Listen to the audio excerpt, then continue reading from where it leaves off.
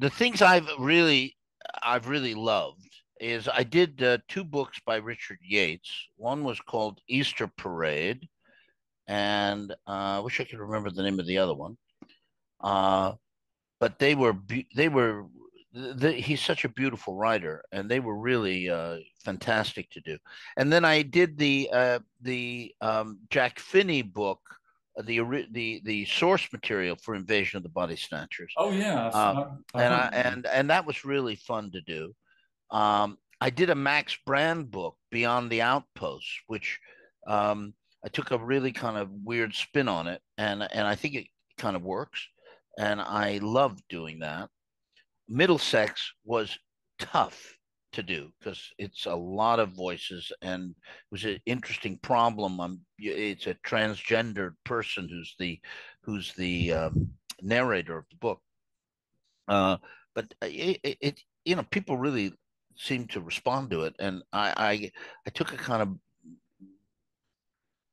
I just I kind of just go for things and maybe a little irresponsibly, but it's kind of the fun of the weird thing about audiobooks is that there's no cop. There's nobody sort of telling you you can't do that. I mean, with the exception maybe of Yuri when he was producing them, but for the most part, you're kind of in on the open sea, and so it's fun to sort of say, I'm not sure this is going to work, but I'm just going to try it. And the worst that happens is you go back and re-record. But what's cool is you're kind of you're scatting in a kind of wonderful way as the reader. I mean, obviously you've got the book always sitting underneath you to keep you on, hopefully, on terra firma. But I really enjoyed sort of some of the riffs in Middlesex. And I did a book also. I wonder if it's on here. I'm looking in the on Audible because it gives me all the titles. Uh, but I don't see it here. Uh, I wish I could remember the name of it. If I can, I'll send you the name of it. Very interesting writer. He's the guy who wrote the Huckster. It's an earlier book of his that I did, and it's quite mad. I mean, it sort of the last 30 pages are kind of like psychedelic dream almost. And I was all alone. I was doing it at, what's their name? D, Dayan or Dayan Studios. And Oh they yeah, just sort of yeah, lock you in a room, and leave you there. And, you're sitting doing the punch and roll, yeah. which is such a weird way of working. But, it's okay. And I had to get finished because I had to get on a plane to fly somewhere. And so, I mean, I did this sort of marathon session, and I'm like, there's no aircon in there, so you're like, it's like you're in a Finnish sauna, and I'm sweating like a stuck pig, and I got a time lock that I got to get this thing finished, and I'm like on a roll, and there's of course nobody in the room, nobody. TikTok, who's got a very interesting set of little films he makes, about being an audiobook recorder. And he's, less of an actor and more of a kind of voice guy. Um, and very technically knowledgeable and sort of invite, and he has one of these kind of voices, and he's very engaged with his audience and sort of saying here's what it's like, and often you're listening to him in the room. He goes live and lets you sort of watch his process, and he shares with you his process, which is he's Todd very Brooks does thorough. that. He does these little sound bites which he keeps in his computer, so he can always go back and have a reference to, was it Southern Irish or Northern Irish, and was he, barrel voiced, or was he high pitched, or whatever it is. Like You Barbara Rosenblatt. I don't know who that is. What about Scott Brick? Oh, I know Scott very well. I don't know what Scott's process is. Scott's it's sort of a fan of mine and has been an advocate of mine. Uh, but I don't know much about what his process is, and obviously he's a real, he's really into it. Yeah, I interviewed him. Yeah, he's a, he's turned this into a real industry. I met him Uh, at the Audio Awards too. Yeah, yeah, he's a nice guy. I like Yeah. him very much. Yeah. He's What a did you little bit. think of Fame Island? What did I? You mean what did I? What do I think of your book, or what did I think of the recording? The Which recording. question are you asking? I can't tell you. I'm very subjective when I do this stuff. I just go for it, and in that case, I think I had Yuri. So I figured if Yuri wasn't looking at me like I'm a fucking idiot, then it must be okay. Um, Okay, we're talking about Yuri Rozovsky, just so people know. Right. Yeah. And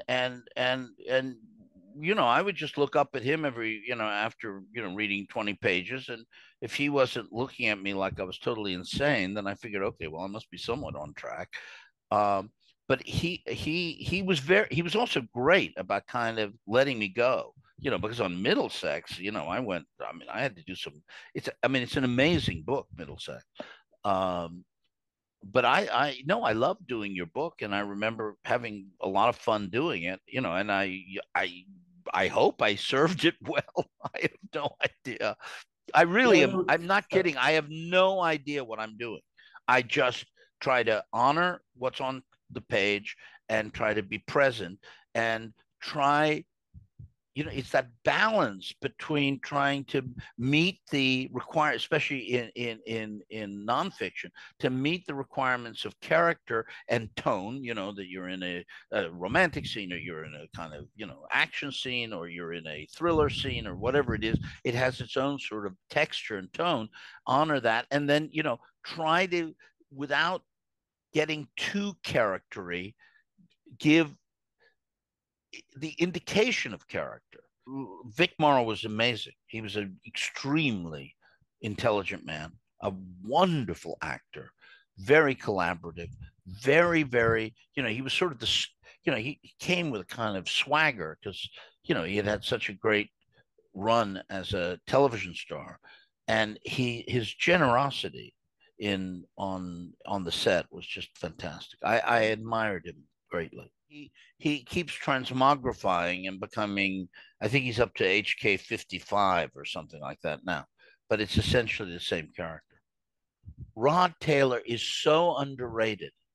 And he would, in that movie where I played his sort of stupid son, and he was this guy, and the plane goes down in the desert, and it's all about, how we survive. He was so good in that movie. I mean, he never, he never put a dishonest moment forward. Is that the I one that you were flying a plane onto an aircraft carrier? That's right. That's the one. I knew Michael Douglas from New York. He was going to do a play with my stepfather. In fact, he replaced me because I was going to do it, and then went off to do something else. Um, what was the name of the play? Pinkville, by George Tabori, and and also he dated um, Brenda Vaccaro, and Brenda Vaccaro was my brother-in-law's first wife. My brother-in-law was a guy named Marty Freed, who was married to my sister, and he had previously been married to Brenda. So there was kind of odd relationship there, and so I went out and did Streets in San Francisco, and we sort of hung out together while I was doing that. He was very nice. I liked him very much. He was very generous to me.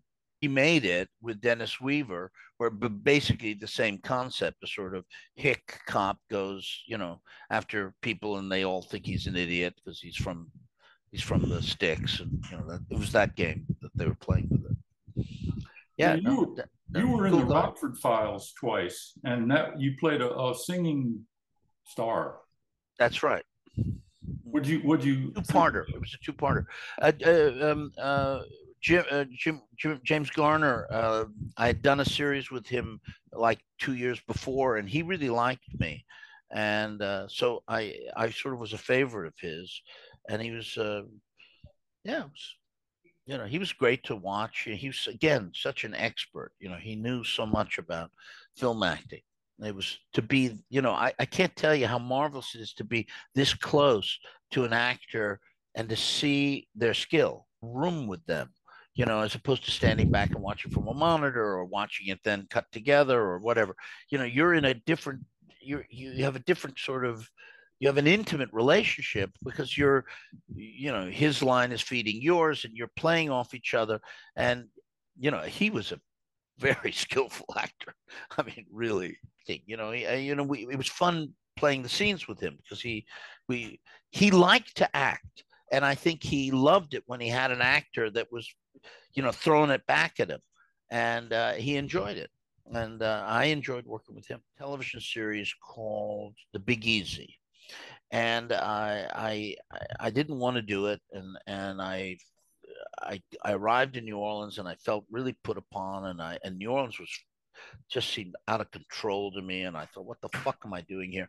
And about day three, I suddenly went, you got to change your mindset here. This is an incredible place. And I think by day four, I was in love with New Orleans. Well, you And know, I, I used to live there for a couple months, and my really, photographer that I took to Palm Island and the Grenadines lives there. yeah, well, it's an amazing place, as you know, and it changed my life. And Yeah, I've been there twice. I was on a cruise ship there one time, but Mhm. I think my favorite place is Tahiti. Oh, sure. Well, you know, when you start going to places like Tahiti, then you get into the cultural sort of differences that are part of what makes places like the Philippines and I think Thailand as powerful as they are. There's a lot of spooky stuff going on, and then Yeah. right at the very end, I came up. It just hit me. The ending just hit me out of nowhere, and it was a perfect ending. How wonderful. So Your industry is really admirable.